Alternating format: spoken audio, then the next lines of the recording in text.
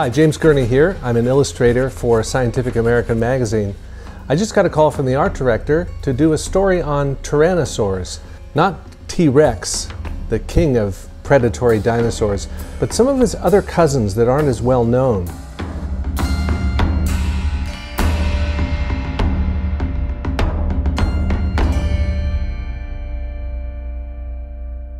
So let me show you a couple of the sketches I've been doing. I think it would be fun to have a big Eutyrannus coming in from the upper left, and then have a couple of Dai-longs down here trying to defend their kill from the big guy who's coming in to steal it. I do a variety of sketches in color, but the one that connects is this one showing the competition between two predators.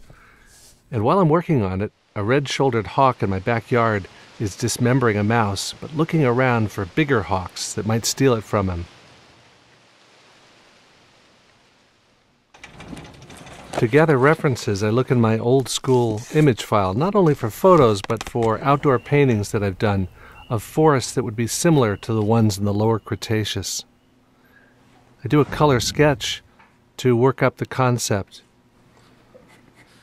And with that approved by the paleontologist Stephen Brusatte and the art director at Scientific American, I work up the drawing in pencil on illustration board. This will be the title spread in the magazine, so I need to make sure it fits the layout and has room for the type. Before I start the final oil painting, I need to seal the illustration board using acrylic matte medium mixed with some modeling paste to give texture. The oil paint goes on fairly thinly at first with a big bristle brush. Then I zero in on the face of the Eutyrannus. I gotta get him right when I start out because he's the engine of the whole story. I mix up some colors for the forest and paint it straight away, going to finish effect immediately and covering the whole surface all at once. This kind of painting is called area by area painting or window shading. It's like putting down pieces of a jigsaw puzzle, and it's only possible because I did an exact color study first and also was basing this on color sketches I did out in nature. You know, at this point I'm starting to paint in the dinosaurs, and I've got this little D-long in there, but I'm not too sure I like him with his mouth open. I might want to paint his mouth closed. I often notice that there's a tendency to paint dinosaurs with their mouths open a lot, but if you look at real animals in the wild, they don't really open their mouth that much unless they're displaying or attacking. And if I was any one of those three little dinosaurs, I'd want to get out of there as fast as possible. I look at actual feet from turkeys and other specimens to get ideas for textures, like the feathers on this big dinosaur. And in the end, the painting's done after about a week of painting. Okay, now, here's the dramatic encounter. I bring the painting in to New York City to deliver to Mike Mrak of Scientific American, and he comes up with the graphic design approach to make it work on the magazine page.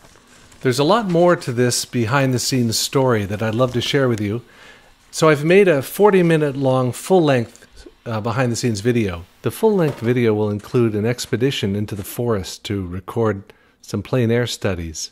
We'll learn more about the dinosaurs and the various brushes that I used in the paintings. We'll also look at paints and priming materials and mediums.